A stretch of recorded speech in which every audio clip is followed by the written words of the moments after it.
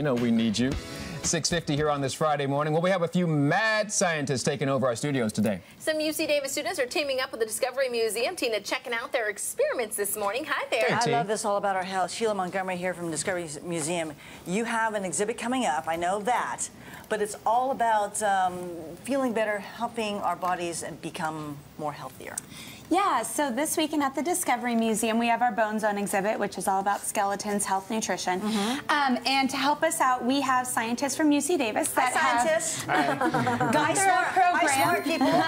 And their program taught them to take their real research that they're doing at UC Davis right now and made it family friendly so the kids can learn about the research that's going on. And a lot of them are health related. Kids get a science passport this weekend. They complete it, they get a science badge. But I'll let you meet some of the scientists that we have. You're Jenny? I'm Gitika. Gitika. Okay, so this one is all about bacteria. Yes, I work with bacteria in the environment, so this is a lot about environmental health. Bacteria that do great things to keep our environment in good shape. And the way we study them in the lab, do you want to go ahead and open some of these up? Okay. And we're just going to pretend they're bacteria. Like, and the ones in lakes and soil and everywhere. Fight infectious bacteria on our skin. Yeah. So they're everywhere, and when we look at them, they look very similar, and to study them in the lab, this is something like what we do, is crack them open, look at their DNA, and try to learn more about what they do. That's cool. All right, now we have Jenny, right? Yes. Okay, what's yours about?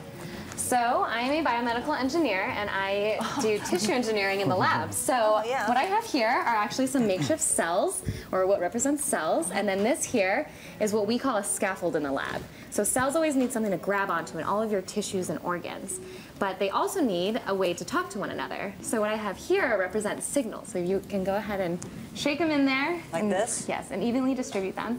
So now you've combined the 3 essential elements of tissue engineering. So you have cells, scaffolds, and signals. Wow. I love that. Hey, make it easy for us. Right? Tissue.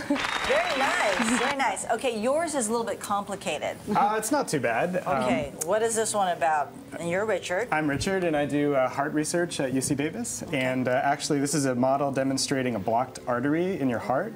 And I'm going to show you how doctors at UC Davis Medical Center unclog that. So if you can hold that, if you can, I don't know if you can see, there's actually a blocked artery, and I'm going to do the fast version. Right here.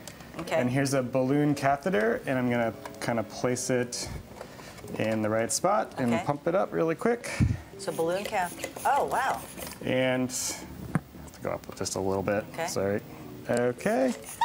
Like that? There you go. And you can see that now it's opened up the pathway.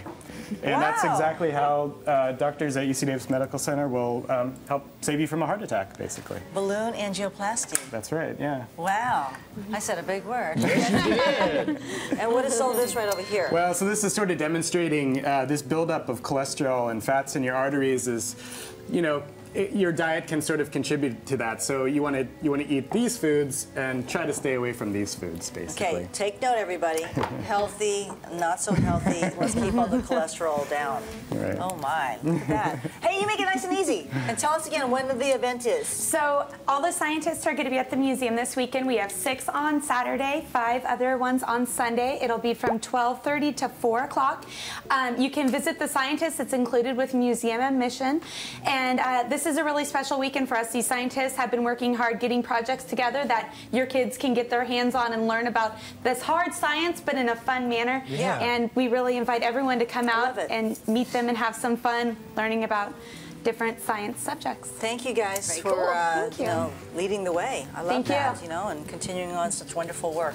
All right, guys, back